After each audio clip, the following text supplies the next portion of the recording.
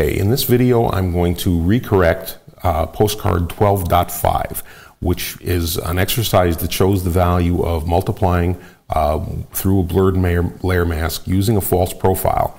I'm not going to refer to the written text before doing this. I'm going to be doing it totally from scratch. So I don't know whether I'm going to be duplicating exactly the way that I did things the first time, but we'll see. Okay. Here I've got it on screen. This is the original picture, and I can see already that this is the type of picture that we want to use the blurred layer mask multiplication technique with, because you can easily divide this picture into two halves. The light half consists of the water and the beach and the sky, the dark half, this water break. We want to bring them closer together. We want, just as we would do if a picture was of people in sunlight and shadow, we want to bring the two halves closer together.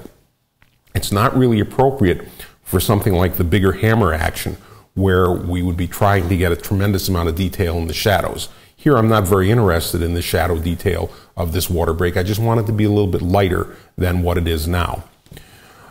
But I think we can get a lot better variation in the water. I think we can probably get more interesting color. Let's see what happens. My first step is going to be to evaluate color. See if there's anything wrong with the original. Okay, the water itself is kind of an aqua color. I have no idea whether that's right or wrong. The sand is sort of a warmish yellow. The water break itself, I don't know what it's supposed to be, so I can't even guess. The sky, okay, +2, -7 in the A and the B. The -7 means it's more blue than it is yellow, thank you God. The A says that it's slightly more magenta than it is green. That could be right. I'm suspicious of it, particularly in view of the water here, or of the beach, being somewhat redder than I might think. So at a guess, this is very, very slightly too purple, this picture. So I'm going to make a change. It's probably not going to be worth very much. So I'm just going to go into the sky here, find it, lighten the green channel very slightly, because I certainly don't want it to become a green picture. Okay, now the sky is perfectly blue. This is more like what I would expect. Cool. Change to color mode. All right, that's that step. Now we think about luminosity. Here's a layer, and let's look at the channels. Red, green, blue. And the worst one appears to be the green. The blue has good sand, the water is not so good, and the water break is a little bit dark. The red channel seems to have the best water in it, and we'd like to have more detail there. But if we apply a curve to it, it's going to blow out the sand, I think.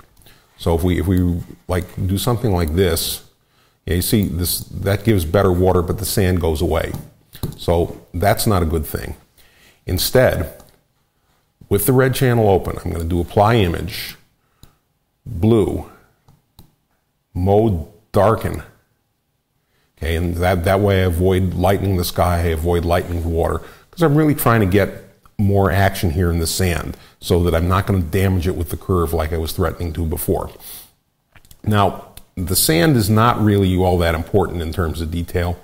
So as long as we get something there, I'm cool with it. What I really don't like about what's happening here is that it's losing whatever detail there is in the water break.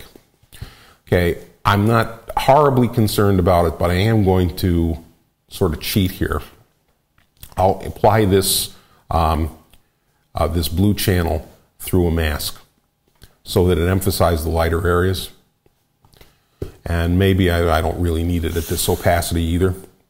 So just guessing at that, of course. Okay, so there's before, there's after. And now there's enough action in the sand that my curve is not going to blow it away. Okay, so here we go. And now things are looking up a little bit. Okay, this is a pretty good channel now. How does it compare, this new red, how does it compare with the green? Well, it sure looks better to me. There's the red, there's the green. So let me apply the new red to the green and see what happens. Not darken mode. Apply the red, Yeah, let's do darken mode. That seems to be better. Maybe. 50% darken mode and 50% normal mode. As you can see, this is all seat of the pants. This is not some scientific way of doing things. How about the blue channel? Blue channel usually is not worth very much for contrast, but maybe we can do something here. Well, I mean, as long as we're doing things, I'll do that just to see if it gets any more contrast in the water. And where do we stand? Okay, here's the composite color. Change mode to luminosity. Before, after. And you can see there's a whole lot more life here. We still have to deal with the problem that there's a light half of this picture and a dark half, but if that's the before and that's the after, we've come a long way so far. The next step would be shadow highlights. We should be able to get a little bit more detail in the water break. I don't know about the sand and that kind of stuff, but I assume that this is not going to hurt if I do this. Yeah, you see that's picked up a little bit of detail in the water break. Let me do Command Z. There's before, there's after. So that was a small step in the right direction. Okay, now the multiplication. But before I multiply, I have to lighten the picture because we really can't afford to get this water break any darker than it already is. So the whole thing has to be made lighter. Then we can multiply through the mask. There are a number of ways to do this. It's been found that the two best ways are to use the image adjust exposure command, or my favorite, which is to just assign a false profile.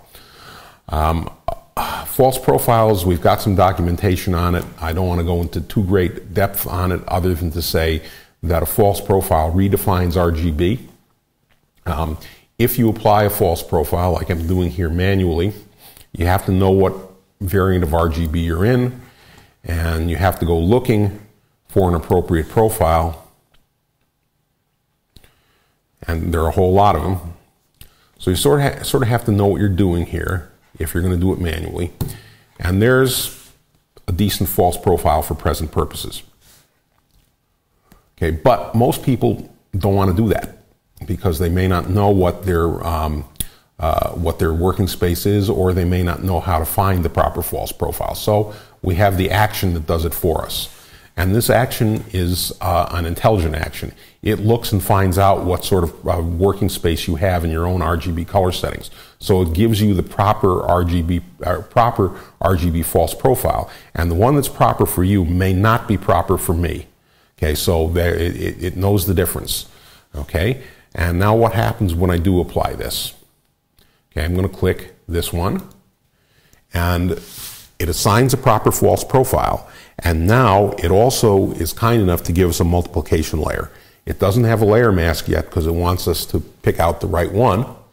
But there's the false profile. It's the same one I just picked out. And there's this multiplication layer waiting for us to do something with it. Okay, the choice of layer mask here is quite important. Ordinarily, you would want to use probably something from the lower layer if the picture is of the ordinary sort where the two halves of it are of equal importance. The only time you take from the top layer is if the darker half of the picture is distinctly more important than the lighter half, which is not the case here. Okay, so I'm going to be taking something from the lower half of the picture. The RGB composite would be a good guess. I think I might want to have the red channel instead. That might make the water look better. I'm not sure. I guess I just have to try. So I'm going to go from the background layer. I'm applying to the layer mask here. That's what happens if I choose RGB. That's what happens if I choose red. I think I was wrong. What happens if I choose blue? That conceivably is the best of all, but I'm wondering if I'm going to have some sort of haloing issue if I do that. I think this is the conservative approach. I'm going to apply the RGB. Might be right, might be wrong. And now I can do my blurring because we have two layers that are of distinctly different darknesses. The layer mask does need to be blurred.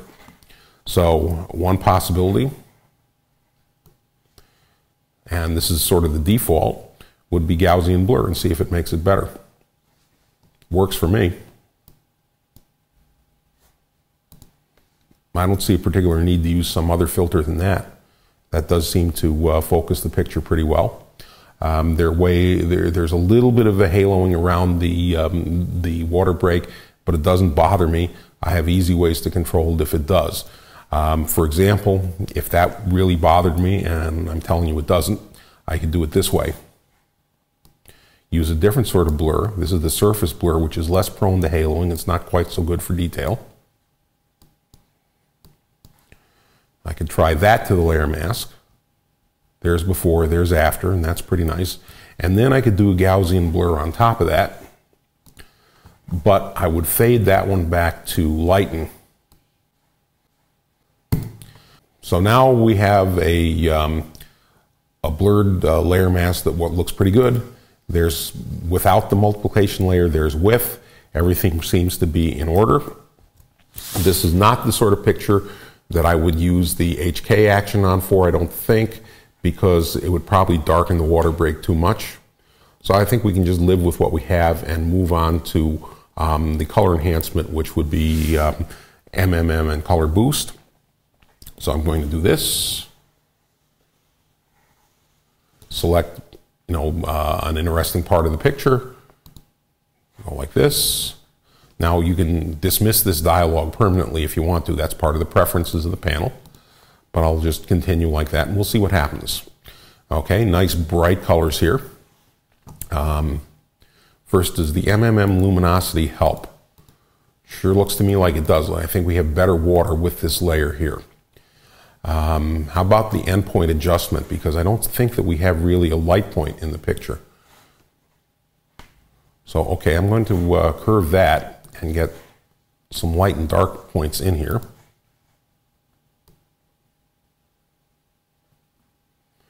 That seems to be better. In fact, I'll make a darker shadow here as well.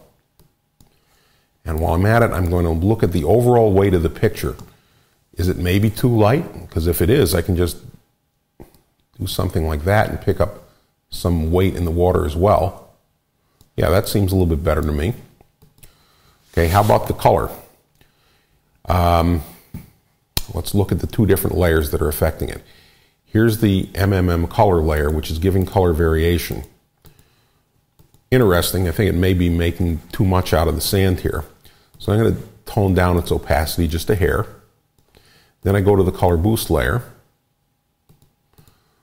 I think I'm going to use the B channel of LAB as the mask because I like what's happening to the blues, not so much with the yellows. This is pretty complicated.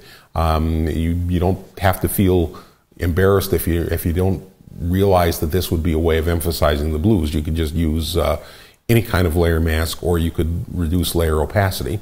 But I'm going to apply an inverted copy of the B here as the layer mask and see if that helps me do what I want to.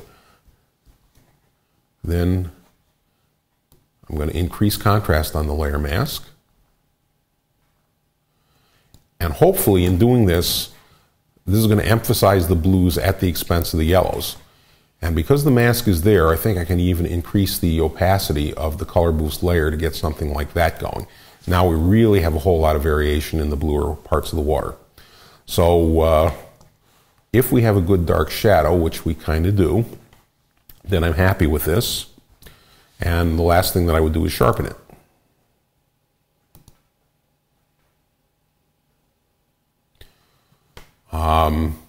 And that's close enough. I don't see anything terrible about it. I'll live with this. Is it better than the original? Let's find out. Well, that's the original, and that's the corrected version. Original and corrected version. Now, here comes a question. Is this better than the one that's in the book? I happen to have that behind us, or at least the one that was done before it was before we put it into CMYK for printing. Well, that's the one in the book, and that's this one. Something to be said for this one, wouldn't you say? I'm not going to rewrite the book to make it work out that way, but you know, I think this one's pretty nice. So anyhow, that's a full correction. That shows you the power of the false profile plus multiplication through blurred layer mask technique.